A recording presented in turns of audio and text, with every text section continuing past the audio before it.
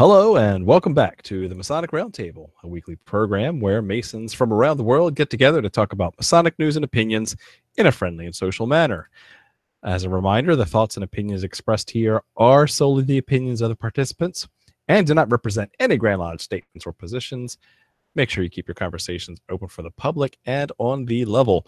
To interact with us, send questions and comments to our Twitter page at Mason Roundtable, on the Facebook event page for episode 224, The History of the Grand Lodge of Florida, or in the YouTube chat running alongside this video.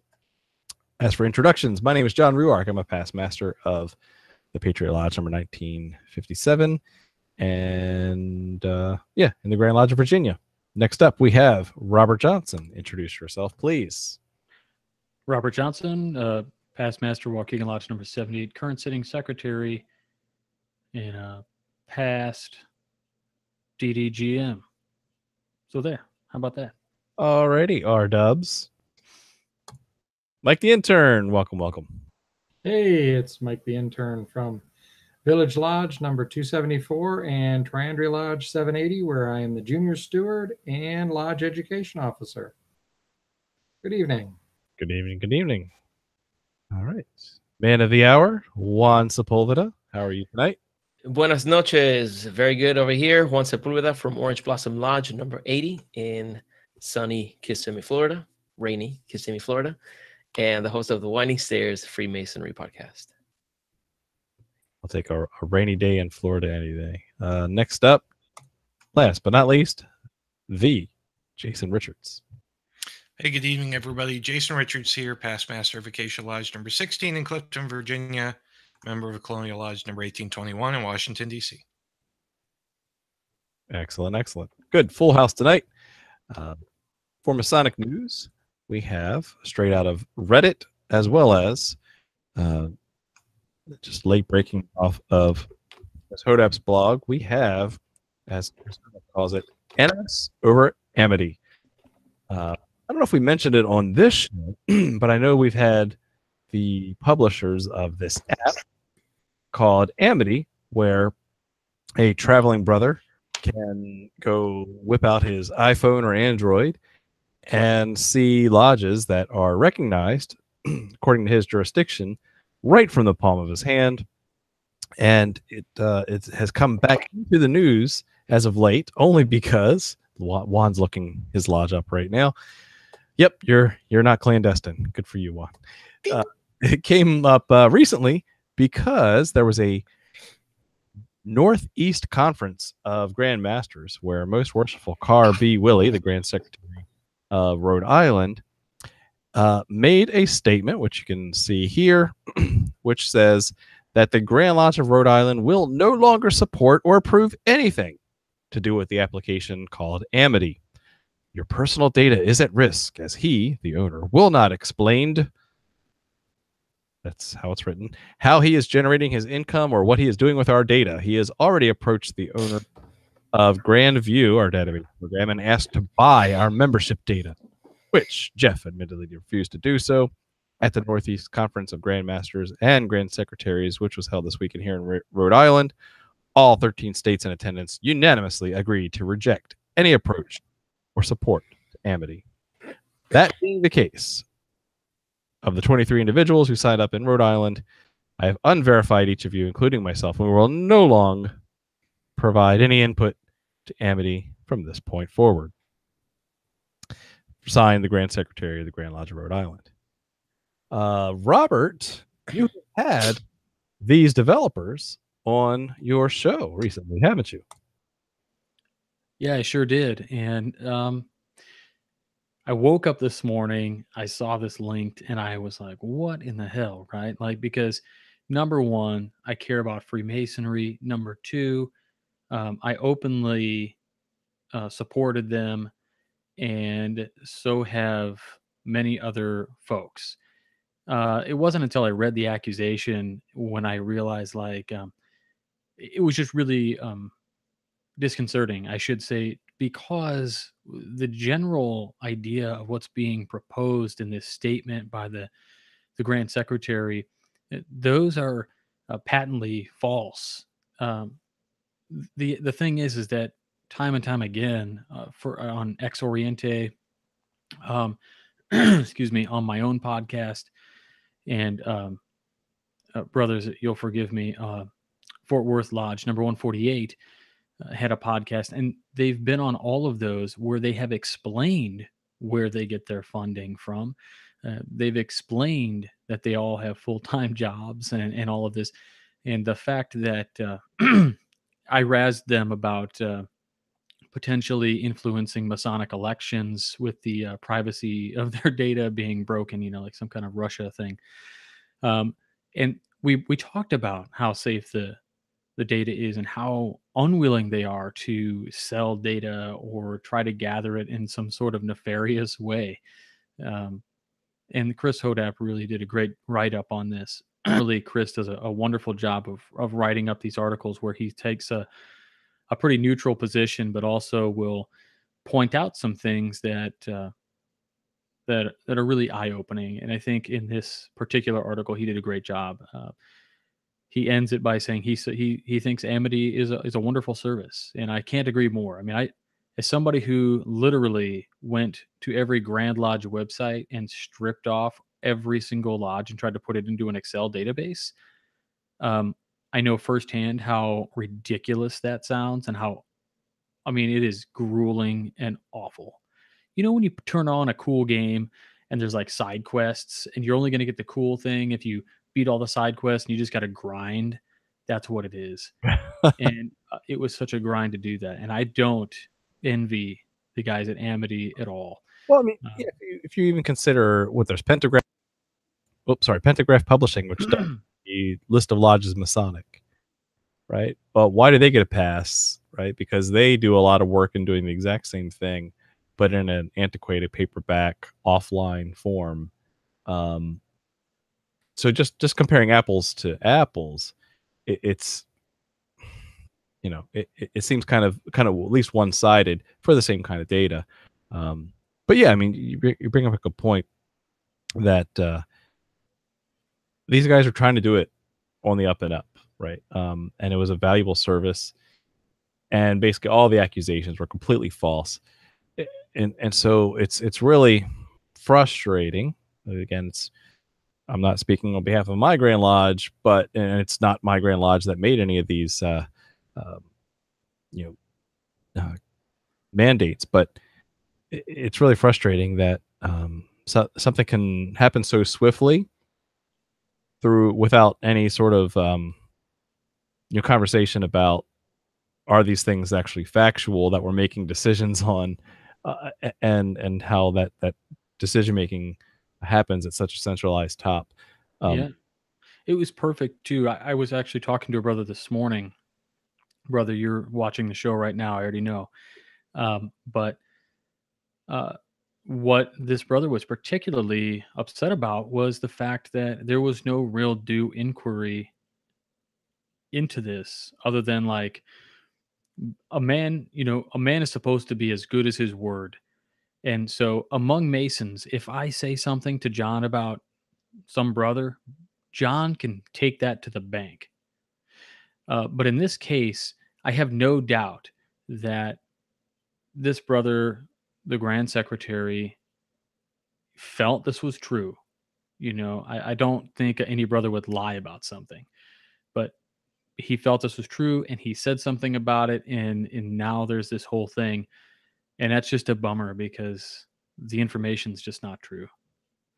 But all we can do, I guess, is in my case, is support it. I know my Grand Lodge has been participating.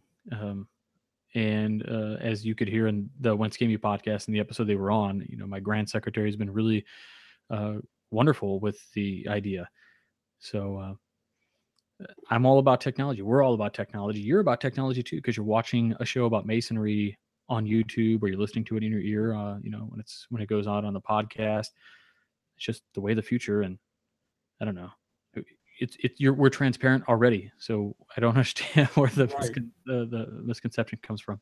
And the question I have, even for the Grand Secretary of Rhode Island about this, has the Grand Lodge of Rhode Island published their privacy policy? Because I don't get me wrong, but I don't think I've seen one for the Grand Lodge of Ohio. I'm not saying that they don't have one. I'm just saying that I don't think I've actually seen one. So,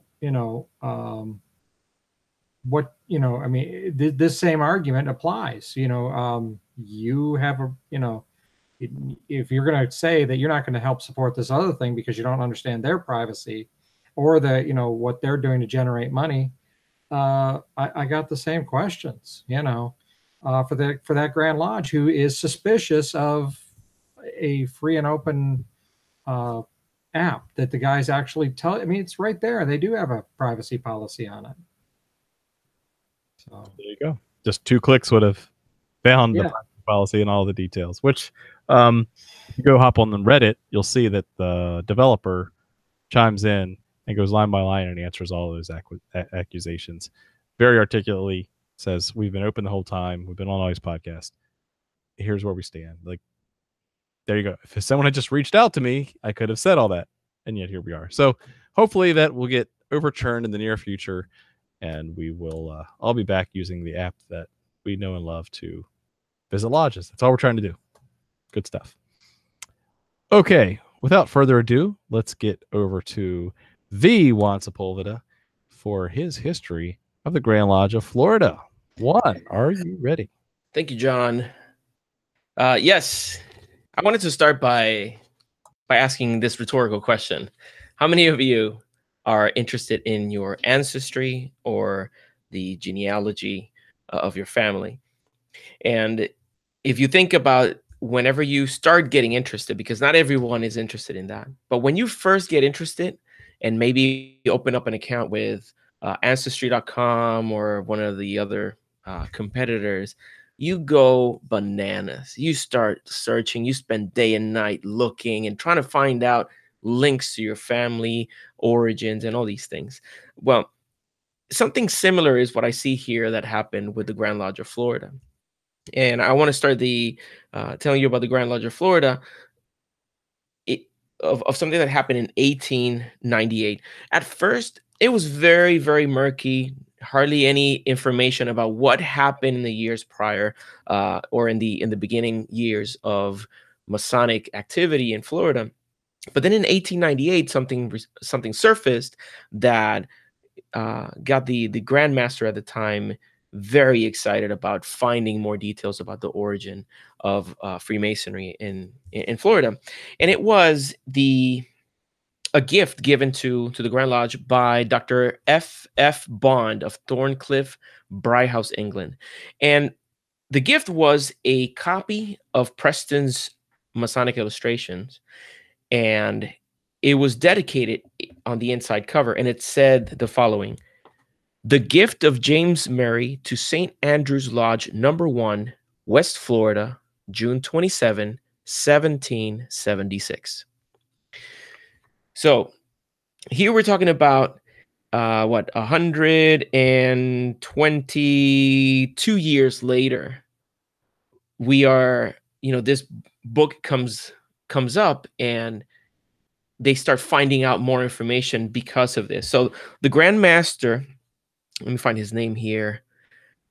Most Worshipful James Hillard, Grand Master in 1898. He appointed Right Worshipful Silas Wright, Deputy Grand Master, to search for any additional information and to compile a report and come back and with his findings.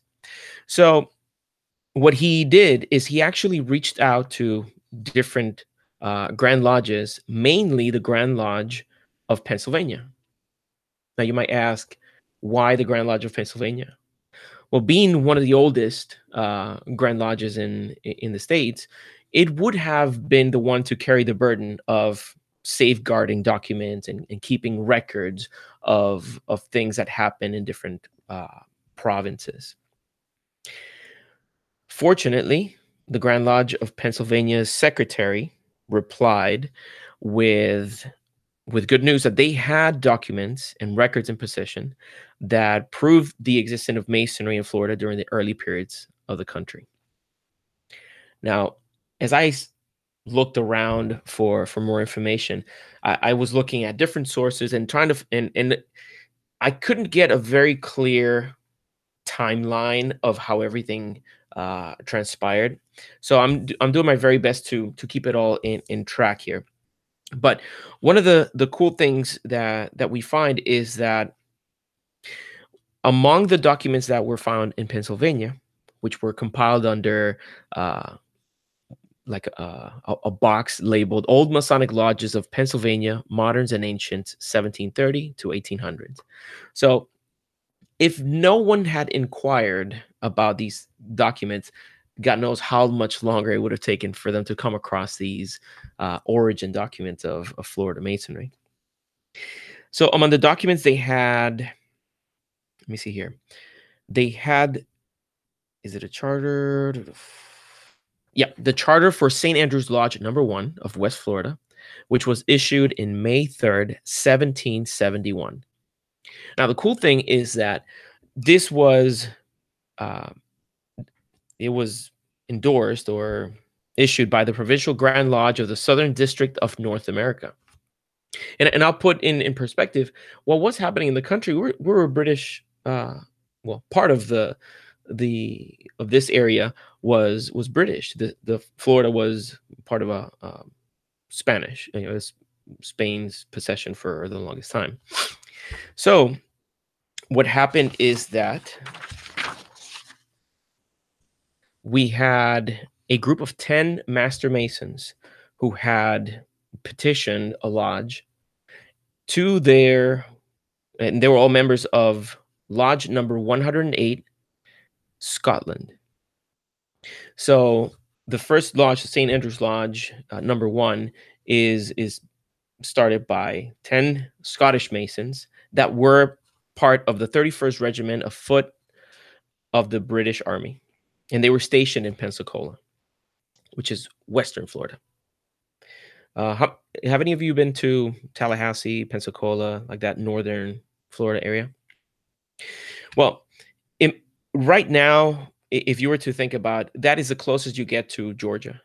So you'll see a couple of things transpire where some of the Masonic activity kind of fluctuates up and down that area. So you'll have North Florida, South Georgia Masonic activity that's part of the Florida heritage.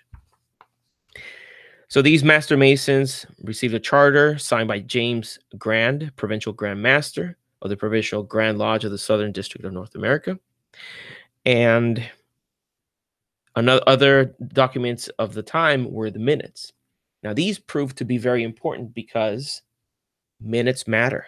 Hashtag minutes matter. I need a shirt. Hashtag minutes matter. It documents the difficulties that this early lodge was having at the time. And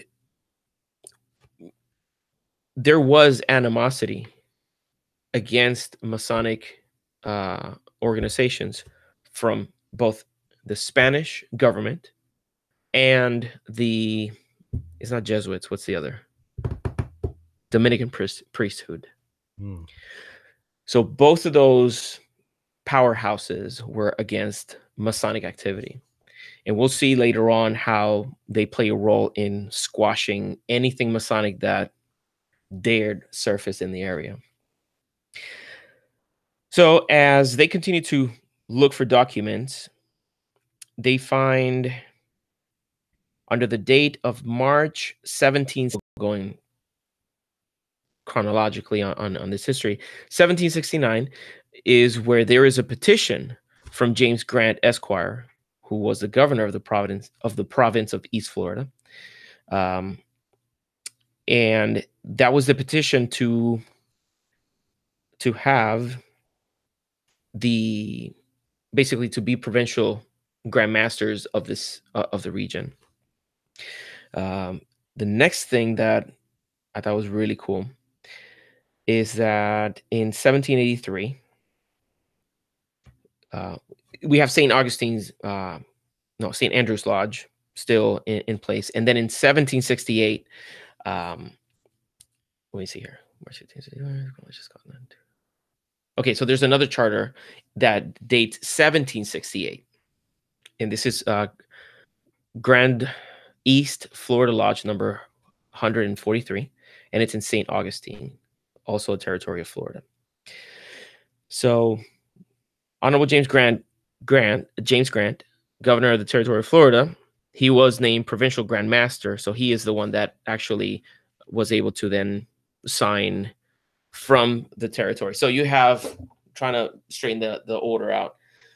First, you have them petitioning to be a grand territory, but they aren't. So St. Andrews petitions directly, basically to Scotland to get the charter.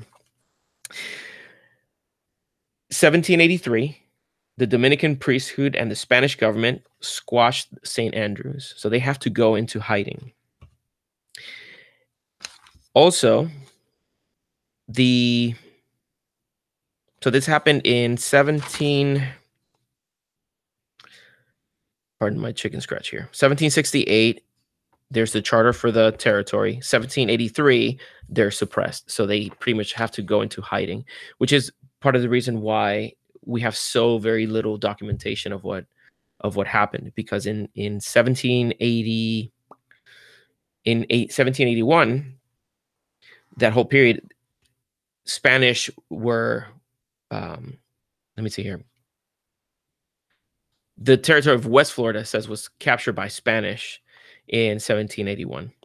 That's a little bit confusing to me, because this whole peninsula was Spanish. I just don't know how far up they would have considered it to be the territory of Florida. So what they ended up doing is taking whatever they could take and going up north. And they went up north all the way to South Carolina. And South Carolina had lodges over there, but they were under the provincial Grand Lodge they were under the Grand Lodge of Pennsylvania. So that clarifies why we find documents of Florida up there in Pennsylvania. So what they, in their attempt to, go to a safer place, now to put in part of the timeline, 1776, we have the independence of America, North America. So here we are, from 76, 10, less than 10 years. 76? 6 years later. We have them now fleeing all the way up to South Carolina. And they receive permission, authorization, and the authorization that they receive from the provincial Grand Master of St. Augustine says the following: under your charter, you can work until it shall please God to restore you to the ancient seat of your lodge in West Florida. So there still was some sort of a presence here in Florida, and allows them to go and work in South Carolina. That didn't last very long, because in compliance with the dispensation and to assure adequate and proper Masonic protection, they called a meeting of ancient lodges of free and accepted Masons in Charlestown, but it's Charleston, South Carolina, for them to be examined by South Carolina. So they are examined, deemed regular, and they're accepted to work from their arrival in 82 until July of 83. So less than a year of, you imagine, you had to take everything and run and try to practice, masonry up in a different territory. And in less than a year, now you no longer have a charter, because in Florida, masonry was squashed again by the government and the Dominicans. Can I say Dominicans? Dominican priesthoods. I just don't want my brothers from the Republic to think and talk about them. So in 83, they lose their charter. So the lodge that is then now chartered as Lodge number 40 in Charleston, South Carolina. So this comes now from Pennsylvania. So they're now a Pennsylvania lodge. This happens for, they stay with that charter until 1787, when they surrender their charter and join 4 other lodges to form the Grand Lodge of South Carolina. So these enterprising brothers now, they return their charter, and now they establish the Grand Lodge of South Carolina. The next step. Do you have any questions before I proceed?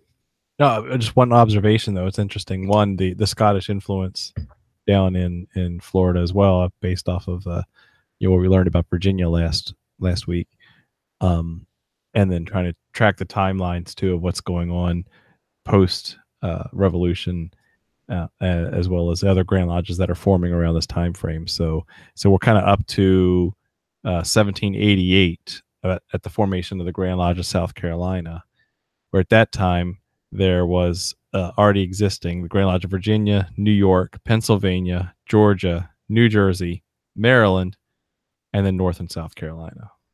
Now, I wonder, though, why, if Georgia was at that time established, well, they had fleed north to South Carolina before, I would imagine, before Georgia was established. We'll have to look into that. Yep. It's interesting, though. Mm-hmm. And the next thing, they had that charter, St. Andrews. Well, for some reason, it says that they didn't have the name of St. Andrews at that point, so it was just Lodge number 40. But other documents that I've seen refer to it as St. Andrews anyway, even though the number for the lodge changed. So there's some discrepancy there that I couldn't find a solution for. But then they remained under pretty much the Grand Lodge of South Carolina, and continued to work until 1881, when its charter was surrendered and stricken from the rolls. So here something happened, because now a lot of stuff begins to happen in rapid succession, and it seems like there is an attempt to reconstitute the lodge, but I'll tell you right now. 1881. Okay. What happened after the South Carolina, which was, what did I tell you? South Carolina, 1787. So South Carolina was comprised of those 4 lodges, and they, of course, continued to grow. But here's something that happened in Florida, almost to regain activity back in Florida. In 1806, San Fernando Lodge in St. Augustine was chartered by the Grand Lodge of Georgia, and it was subsequently suppressed by a mandate of the Spanish government. In 1820, the Grand Lodge of South Carolina granted a charter to Floridian Virtue Lodge number 28, but it couldn't survive the political and religious basically the resistance that they found over there. Then again, in 1824, the Grand Lodge of South Carolina granted another charter called to Esperanza Lodge of St. Augustine, and it said that the majority of these members, for whatever reason, moved to Havana, Cuba, and so this lodge also dissipated. I couldn't find any details of the reasons they moved to Havana. Probably the mosquitoes. I would have moved to.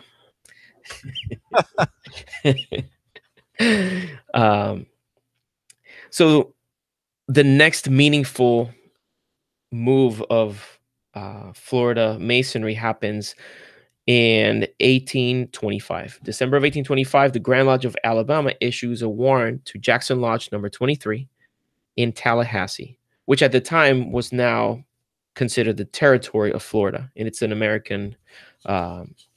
It's part of the U.S. territory.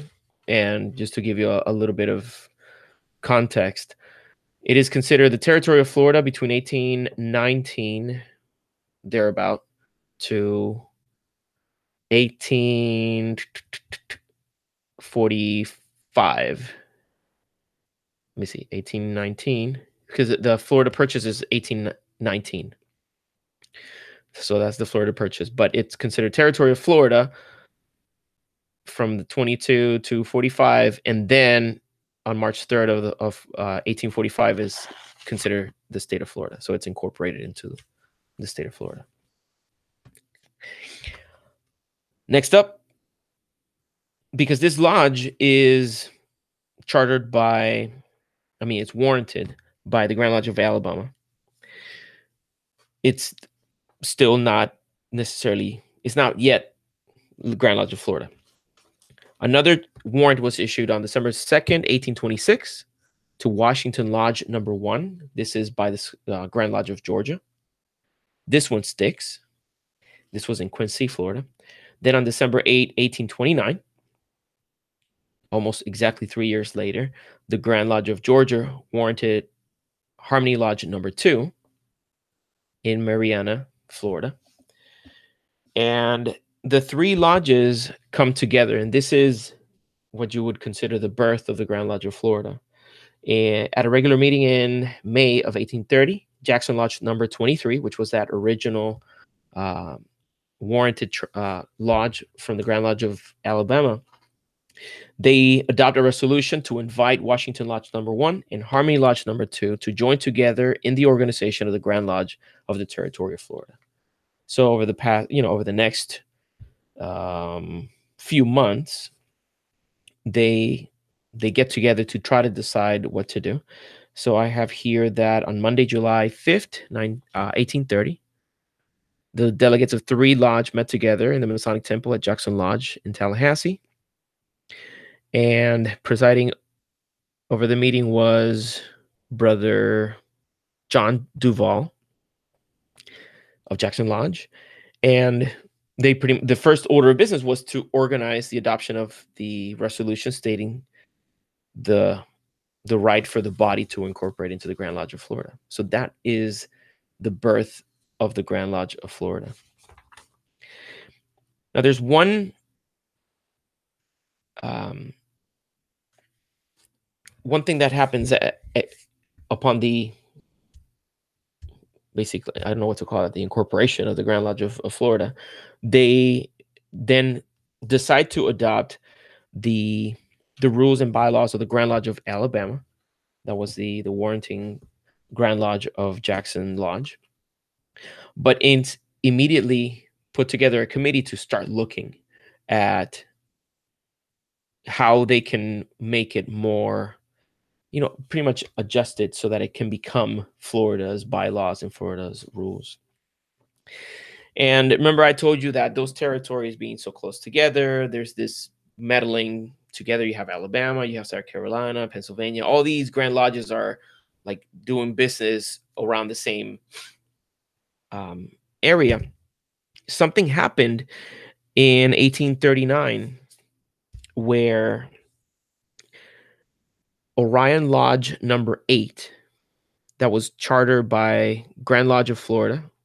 This is at Pleasant Grove, Orion Lodge number 8. Yeah, Pleasant Grove, Georgia, near the Florida line in 1839. 2 years later, the Grand Body, the Grand Lodge of Georgia, kind of like catches, notice of this. Is like, okay, how come we have a Florida lodge in our territory? So they immediately decide to call it a Orion Lodge. It says here, a resolution was adopted officially declaring Orion Lodge to be a lodge of clandestine Masons. Wow. Yeah. And explanations started happening. So they start now communicating like, whoa, wait, let's talk about this.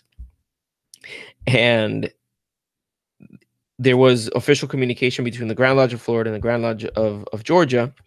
And because there was no ill intent, the Grand Lodge of Florida said, we apologize for this, for this oversight.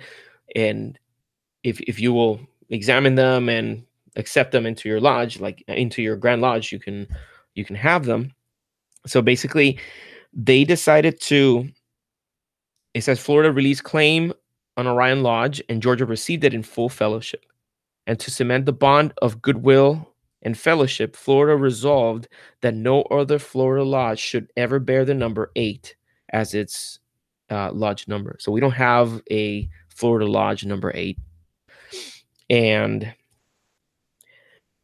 there's another thing that happened in that thing, but I'll report later about it, where it was decided that the Florida lodges would also not bear the name of a living person.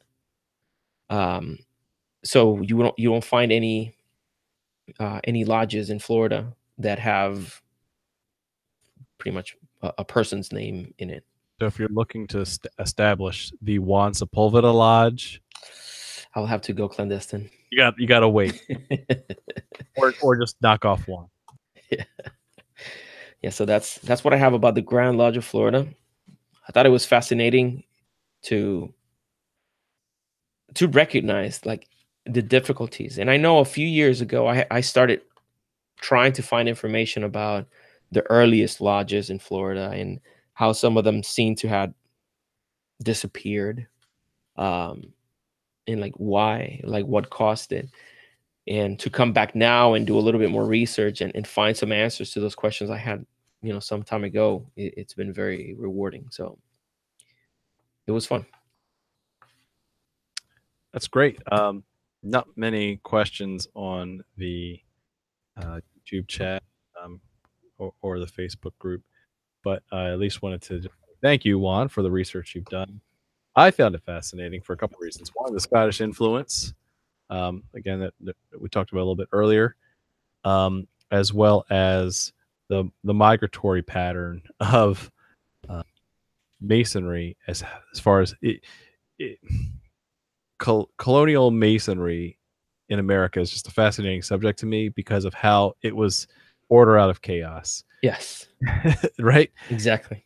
One of my like little fun projects to do one day, I'm going to do a lodge presentation and show geographically where all these lodges were and who they were chartered by and how they moved around and where they, cut ties with this Grand Lodge and joined this Grand Lodge. And it would just be fascinating just to visually see the migration of all these lodges, especially in Florida, where you're going not just to Georgia, but to even South Carolina in order to be relevant, regular, and recognized and to do work and perform as brothers to keep that fraternity alive. It meant that so much to those brethren.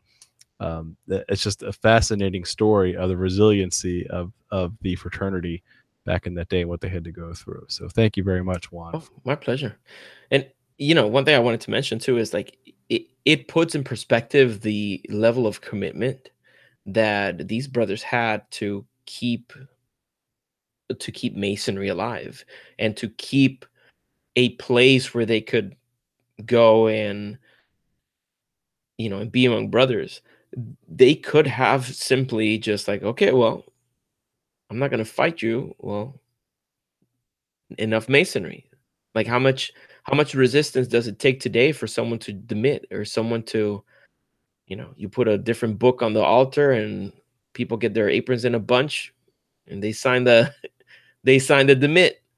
Relax. Like there are brothers in our heritage, in our history that they were prosecuted for what they believed and for what they held to be of value. And by us keeping this alive and keeping our fraternity thriving, we are honoring these men's real sacrifice. Like it's not just like pen and paper gestures. Like these brothers had to move. Just think of the logistics of moving from Pensacola, Florida to South Carolina in the 1780s. Do you move your family? What happens with your livelihood? The things you leave behind? This is a significant sacrifice. And like, would we be willing to do that to save our lodge? No pressure, brother. I love the way you described about just what's been interesting so far in these episodes is the geography, as John alluded to, and it really made me think about an image that you really don't see that often. I pulled it up because I think it bears sharing. I'm going to screen share here for everybody. Oh, that's And handsome. This Oh, there you go. this is the map that shows what lodges came from where and how you got your charter. Oh, snap. This off of Bessel?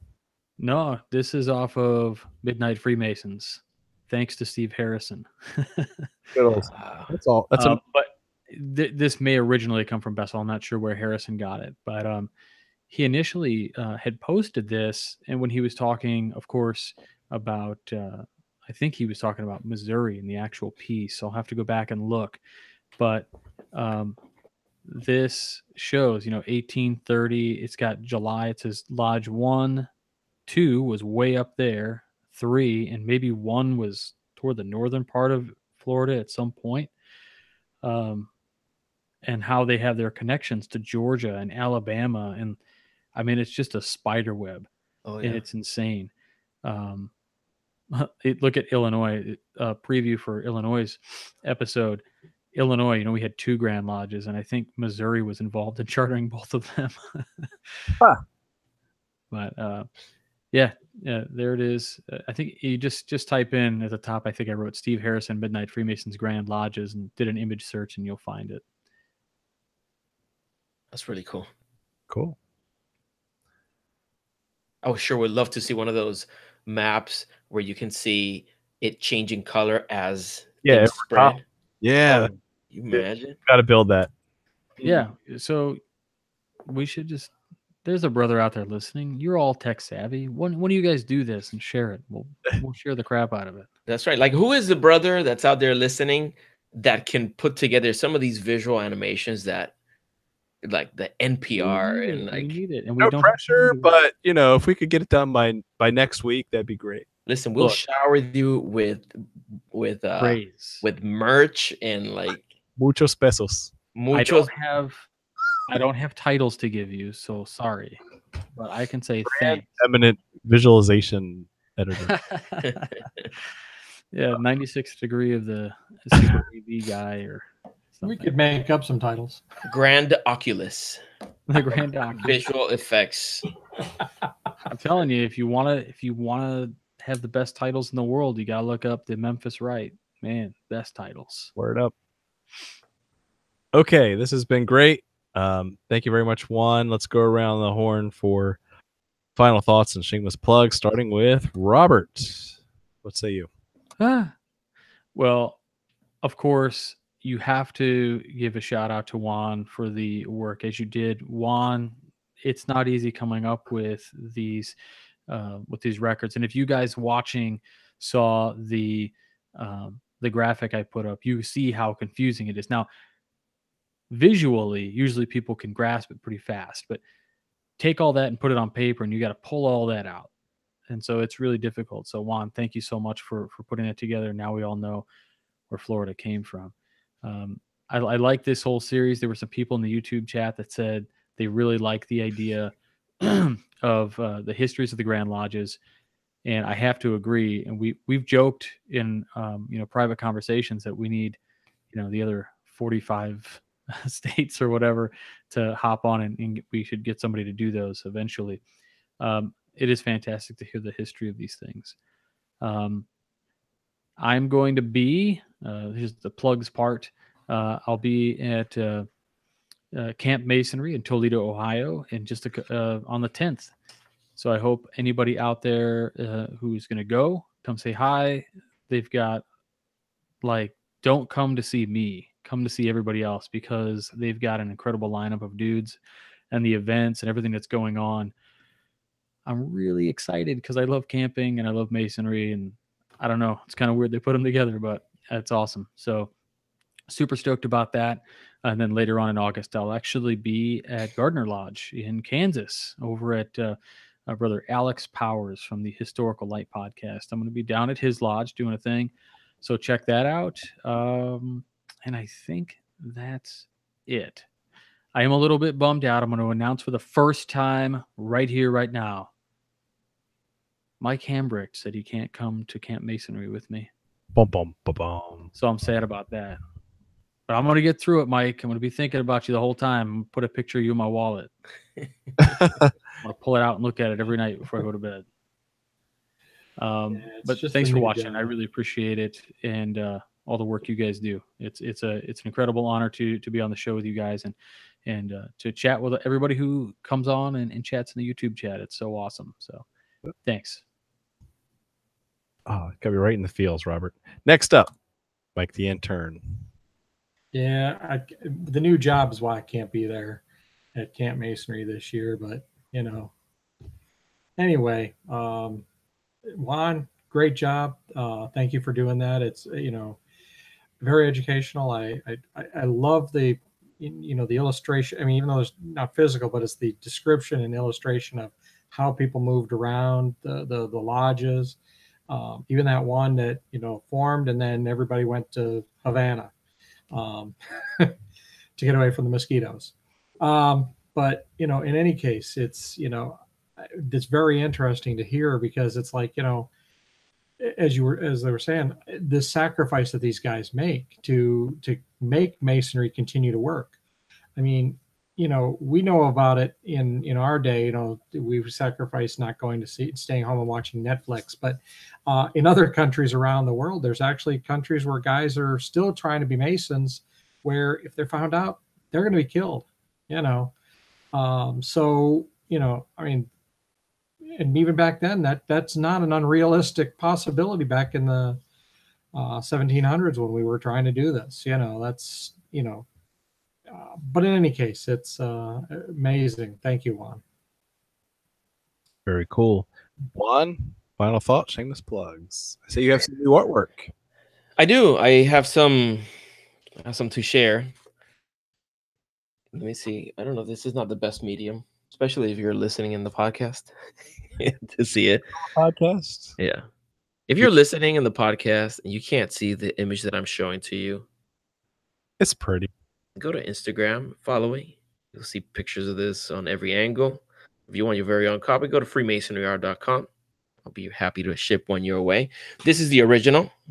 It's an ink charcoal chalk drawing on a 100 and something year old paper. It's much older than that, actually. So it has all the damage. I love working on these. This is a book that was just deemed to go into the trash, and I've taken page by page and created different works of art. So I keep that book alive, and I get to really enjoy my craft squared. Feel me? Mm-hmm. My craft squared. Yeah. So go to freemasonryart.com and sign up. And for the brothers that have signed up for the Masonic Mystery Box, it's on its way. I'm running a little bit behind because I have a full house. This is the summer, and I am doing 100% of everything. So I'm running a little bit behind on shipping the boxes, but you're going to get it, and you're going to love it. freemasonryart.com. Thank you, brothers. Thank you, Juan. You continue to knock it out of the park every time. Thank you. Just awesome work. The last thing I'll say is regarding the Grand Lodge of Florida. It's interesting that the Grand Lodge of Florida was established in 1830 while it was still a territory. It didn't become admitted into the Union until March 3rd, 1845. And so you have about a 15-year period where the Grand Lodge is operating as a sovereign jurisdiction before the state is actually a sovereign jurisdiction within the federal union. So that's an interesting concept to think of, how a Grand Lodge was existing before there was even a state. So it shows again the sovereignty of Freemasonry and what these brothers did to progress and form and unionize, quote unquote, the speculative Freemasonry we operate today. So very fascinating. Thank you, Juan, for your research. And next week, who do we have next week? Do we have Mike or do we have RJ? we have Mike. Mike Hambrick will give us the history of the Grand Lodge of Ohio, so you won't want to miss that. And I hope you guys have been enjoying the series. If you've been enjoying the series, you have 2 more Grand Lodges to check out. And if you don't like the series, you only have 2 more Grand Lodges that you need to hear about. But again, it's fascinating how every Grand Lodge, just like every lodge, has its own history. So we hope you guys have been enjoying this as much as I have. Thank you very much for watching. We'll see you next week, and keep searching for more light. Have a good night.